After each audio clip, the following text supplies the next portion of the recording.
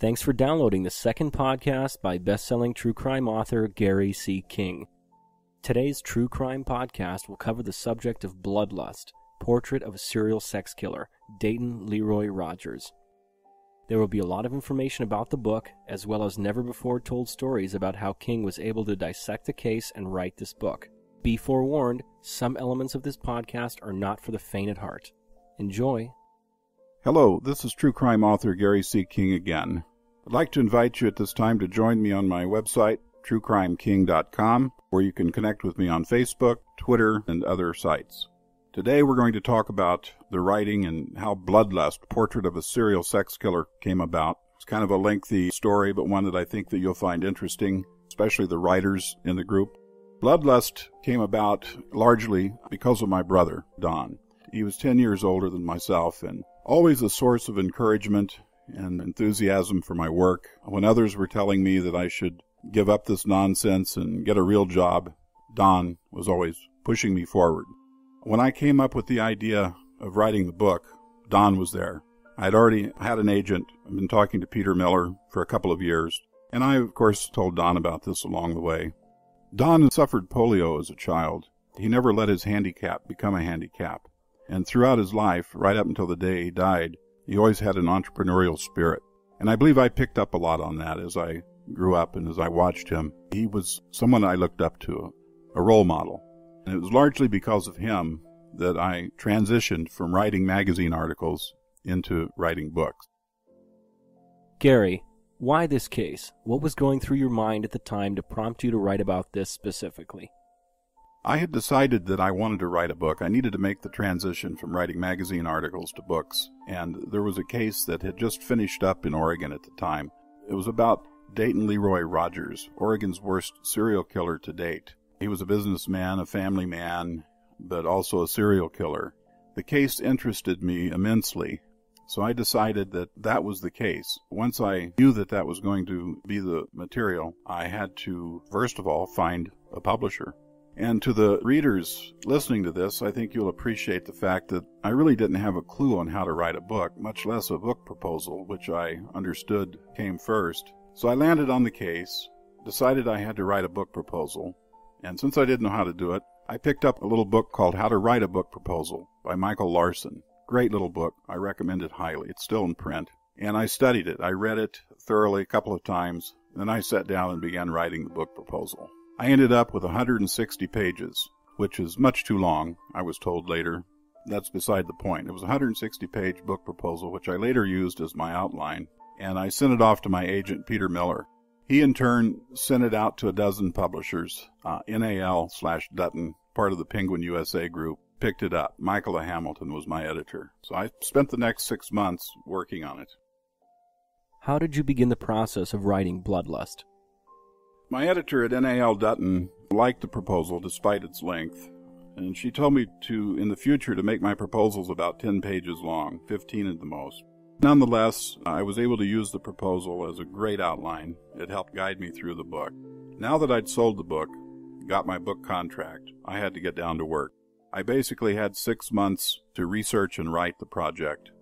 I began with the department in charge of the investigation of Dayton Leroy Rogers, Clackamas County Sheriff's Department, and was assured that I could get cooperation from them now that the case had been fully adjudicated. He'd been convicted and sentenced by the time that I approached them about it. Since they had worked with me several times in the past during my writing with magazines and had done several stories about cases that they had worked, I had a good relationship with them.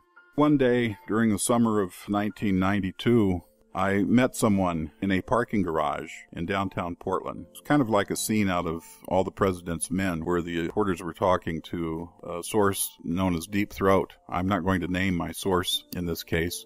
We basically met, and I opened the trunk of my car in a darkened corner of the garage, and this person opened their trunk of the car, and we transferred about 6 boxes of case files from their car to my car, and I kept them as long as I needed them.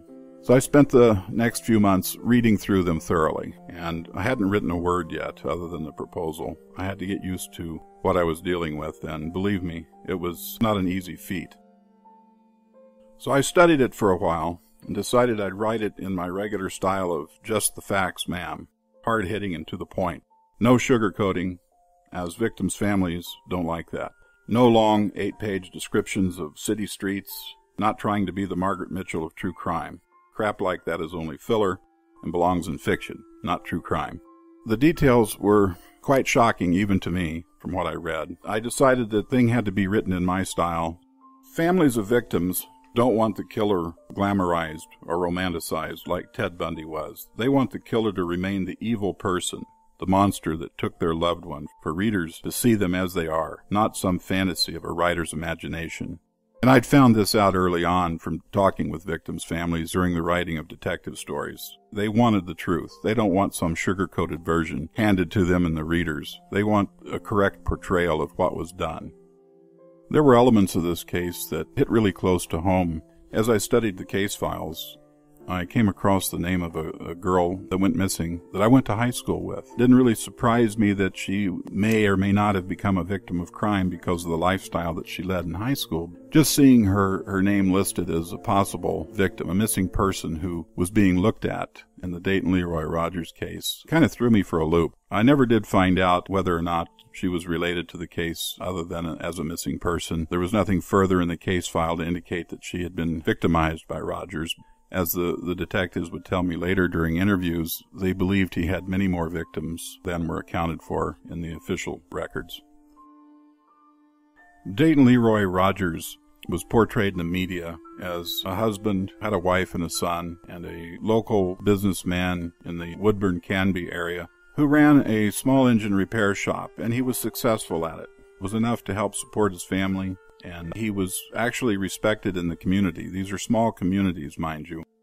Did Dayton Leroy Rogers keep trophies of his victims? No one knew what lurked beneath the skin. Rogers had a very, very dark side that nobody really understood. I don't think even he understood it. This was a guy who carried a bag of women's jewelry underneath the seat of his Nissan pickup truck, which his wife found at one point, as the case was at its height when women were missing off of Portland streets, being picked up by an unknown man named Steve the Gambler, he called himself. Should have been a major red flag to his wife, but for some reason it wasn't. It was dismissed and not reported until later. Dayton Leroy Rogers had a history of violence toward young women, dated back to his youth in the 1970s. He was always slapped on the hands and he slipped through the cracks of the system, despite the fact that he stabbed one of his victims at an early age. He was known to pick up high school girls who were either skipping school or on their way to school and doing things with them that were not normal. Sexual things that we won't get into here, but the book supplies enough information. Tell us about Jenny Smith, Rogers' last victim. I think I've gotten a little bit ahead of myself and should really start where the investigation began, and that is with the murder of Jenny Smith, a young mother who also worked as a prostitute. Dayton Leroy Rogers had picked her up, I think, on Union Avenue and Wygant Street in Portland, and had driven her to a darkened area of a Denny's parking lot in Milwaukee, southeast of the city. It was early morning hours. Rogers bound her in the front seat of the pickup and started performing his sadistic acts upon her. At one point, he reached into the glove compartment and pulled out a Regency Sheffield kitchen knife that he always kept there. And this terrified Jenny. She was tired of being bitten and hurt by him already, and she saw the knife and started screaming. And she managed to break away from him, despite the fact that he had already cut her before she got out of the truck. And she stumbled out naked and bound into the parking lot, Rogers in pursuit with his knife, and Jenny is screaming at the top of her lungs, and this is all happening in front of dining patrons at Denny's. People inside see what's happening in the parking lot because Rogers chases her basically to an area from dark to light. He finishes her off. He stabs her to death right there in front of people, and one of the patrons, seeing this, jumps in his own pickup as Rogers is fleeing the scene and chases him. For a few miles down McLaughlin Boulevard, he gets close enough where he obtains the license number of Rogers' pickup truck, and he reports it to the authorities, and of course, because of jurisdictional issues, is transferred to the Clackamas County Sheriff's Department, which is their jurisdiction in this area. Did the police know what they were dealing with prior to this event? No, the police had no idea. They thought Jenny Smith's murder was isolated. They investigated it as such at first. It took a couple of hours for things to work through the system. At one point that same morning, Detective John Turner got the call about the murder, and he ran the license plate number through the DMV records, and Dayton Leroy Rogers' name came up along with his address and his business address where he ran his small engine repair shop. Turner, in the early morning hours, drives to those addresses, finds out that Dayton's not at home, he's at the shop, goes to the shop, and Dayton meets him. He's kind of nervous. He tells Turner that he's been there all night. Turner says, "Been here all night, huh?" Turner feels the hood of the pickup truck, and it's warm. He raises the hood, and the engine is actually hot like it had been run hard. And at this point, he observes cut marks on Dayton's hands, possibly from the knife that killed Jenny as well, just from his hand slipping. He figures he's got his man. There are other factors that go into Turner's decision that he's got the right guy. But there's little doubt at this point, so he arrests Rogers and takes him to jail that morning. Tell us about how Dayton acted with Jenny Smith, as opposed to accounts with his other victims. Up until the morning when Dayton killed Jenny Smith, he'd been pretty careful. Police didn't even know that he existed yet. They knew women were disappearing off Portland streets, but they had no idea that Dayton Leroy Rogers was behind these disappearances yet. So Dayton's actions that night with Jenny Smith were more out of panic, I believe, than anything else. He realized that she'd gotten away from him in a semi-public place early morning hours, and he couldn't let that happen. He had to get her out of the way because she could go to the police and identify him. Another thing that surprised Dayton that morning was he didn't think one of the diners at Denny's would actually chase him down and get his license number. Everett Banyard was a local hunter. He liked to go into the areas near the Molalla Forest, do his hunting, and one particular day he was there and he stumbled across Dayton's dumping ground. Of course, the police didn't know yet that that was Dayton's dumping ground. Banyard found a decomposed body, and he didn't know what he was dealing with either, but he reported it to the police. And that was the beginning of the end for Dayton Leroy Rogers. Although he'd already been arrested for Jenny Smith, the police kind of worked backwards from that and through a number of ways linked the murders in the Molalla Forest. So when they went up there to investigate what Everett Banyard had found, they discovered not one, but several bodies. It was a remote, dark area of the forest, difficult to get to. They identified it as a crime scene and immediately recognized it as a cluster dump site for a serial killer. The victims were all female, and they spent days, if not weeks, up there investigating. One thing basically led to another. They found that some of the victims, even though in a decomposed state, they were able to determine that they'd been tortured severely. Tell us about the name Steve the Gambler. Steve the Gambler was an alias being used by a man driving around Portland's Union Avenue in particular. It was also known as Prostitute Row in northeast Portland. He was driving around picking up women, and many of the women survived their encounters with him. Others weren't so lucky. These reports were coming in over time to the Portland Police Bureau and other jurisdictions, basically as missing persons. When the police were investigating the missing persons reports, they interviewed a number of prostitutes, women who had had these encounters, and they identified Rogers as a man who was identifying himself as Steve the Gambler. He would get them drunk on homemade screwdrivers. He would buy these disposable plastic bottles of orange juice at convenience stores, and he always carried around a number of bottles of the airline-type bottles of vodka, and he would mix these himself. It was easier, I suppose, for him to work himself into the frenzy to do the things that he did. So these reports were on the investigators' minds about the vodka bottles and the orange juice containers. And one day in the Molalla Forest, John Turner was up there with other members of the Molalla Forest Task Force, which included Jim Strovink and John Gilliand. And he encountered a package of vodka bottles, Smirnoff vodka bottles, the cardboard wrapping that they were held in. It immediately rang a bell. And he said, "My God, this is our guy. We've already got him in custody. It's Rogers." That's basically, in a nutshell, how they really got onto Rogers as the Molalla Forest killer. Give us some details as to what Rogers would do to his victims. Well, the ones that didn't survive Rogers' violence, they were really the unlucky ones, and they died horrible, horrible deaths. Rogers basically liked to saw off victims' feet. He liked to elicit pain in any way that he could. One of the ways that he liked to elicit pain was to bite his victims' feet until they bleed. Other victims he would cut with a knife. He liked to cut their heels with a knife. Anything to inflict pain. He loved the pain. The evidence actually pointed to the fact that he would saw their feet off just above the ankle with a hacksaw. And the police believed or theorized that he did this while they were alive and conscious.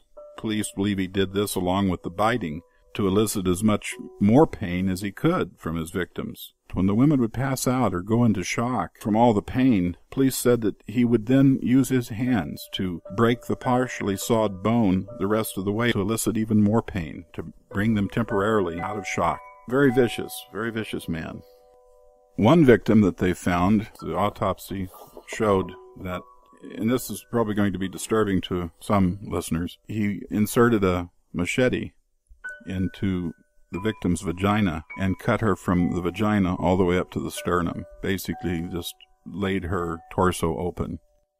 And it was believed that he did these things mostly inside his pickup truck, because when the police confiscated it and processed it for clues and tore up the floorboards and so forth, there was blood, layers upon layers of blood and blood spatter. They found blood everywhere in the truck, traces of it, even though he made attempts to clean it up. You can't clean stuff like that up. Police interviewed several survivors who told them basically the same stories over and over, that he liked to tie them up and torture them in various fashion. He rarely had sex with them in the traditional sense. He liked to masturbate between their feet by holding their feet together. One woman told a detective during the interviewing process, she said, "Thank God he didn't fuck me." The cop was kind of stunned by the statement and asked why, and she went on to explain that Rogers was very large. His penis was 14 inches long, she estimated, and that having traditional sex with him would have been very painful. There were several instances during the interviewing process where women described Rogers performing fellatio on himself, which required him to be a bit of a contortionist to be able to do that. He seemed to enjoy displaying that act in front of them. As the investigation continued, police learned that Rogers truly had a bizarre foot fetish, and it started at a young age. He was fascinated with his sister's shoes and was known to often use them for his sexual fantasies. During his jail time, it was also mentioned that he had homosexual tendencies. This has never been totally verified or proven. No one has come forward and claimed to have had a homosexual relationship with him, except for possibly one person. Who were Dayton Leroy Rogers' parents, their background, and his upbringing? Dayton's parents were religious zealots, basically, and they pounded religion into their children. I'm not going to talk about the religion itself, but they moved around a lot when the kids were small. They didn't have a lot of money. At one point, the family moved into a chicken coop and resided there for a while. And it isn't really known if these things contributed to Dayton's aberrant behavior or not, but one can only theorize that it must have had some effect on him. Where does Dayton Leroy Rogers stand currently? After a lengthy trial, Dayton was convicted of several counts of aggravated murder and various other charges. He was sentenced to death. He appealed, and he was actually retried a number of times. The death sentences were thrown out several times. As of now, best as I've been able to determine, he's still serving out his time at Oregon State Penitentiary, but it doesn't appear that he's going to be put to death anytime soon, if ever. I believe his latest death sentence from early this century was thrown out a few years ago, and I don't know if they're going to try and reinstate it or not. The police, however, they believed all along that he's responsible for more murders than that which he was convicted of. It's just a matter of people either coming forward with information or other bodies being found. As of this time, he hasn't been linked to any additional murders. The additional murders is basically a theory based on his behavior. The type of serial killer that he is don't just start and stop. They go on for a long time. Please talk to us about your first book signing for Bloodlust and the events that took place that day. The first book signing was held in Oregon City, not far from where Dayton lived. The book signing occurred at an Albertsons grocery store of all places, and I didn't really know what to expect. I just knew it was my first book signing. When I showed up at the Albertsons that afternoon, I was shocked. there were probably 150 to 200 people lined up throughout the store, outside the store, in fact, waiting to get in to have a book signed by me. When I first entered the store, I was greeted in a very hostile manner by a former relative of Dayton's who asked me why I had chosen to write such a book about him. The guy basically badgered me until I threatened to get security on him, which I didn't have to. He left anyway. So I was shaken at that point, a little bit nervous, and I went ahead and walked over to the table, and first person in line was a woman and her daughter, and she identified herself as Dayton Leroy Rogers' former wife. So shock upon shock, here I am face to face with a former wife of his, but she was not at all hostile, and she was grateful that I'd written the book. I signed a couple copies for her, and before she left, though, she wanted to make sure that I believed that she was really who she said she was, and she pulled out a wedding photo of her and Dayton, and sure enough, it was him in the photo along with her. I'd just like to end this podcast by saying that all of the details of Dayton Leroy Rogers' crimes are included in Bloodlust, and I wanted to make this podcast to give you a brief overview of what to expect when you read the book. It's not for the squeamish. It comes across strong. It's hard-hitting. There's little in it that's left to the imagination. Please join me on my website, truecrimeking.com. There's a vast amount of information there. Information about all of my books, ways that you can connect with me on Facebook and Twitter. You can leave your email address for me for a mailing list. All of my books are available for purchase via my website. I'll be posting additional information on future podcasts on my website. The next one will probably be about Driven to Kill, the story of Wesley Allen Dodd, a child killer that most people will never forget. Comments on this podcast and others are greatly appreciated. Please get involved. Stay tuned.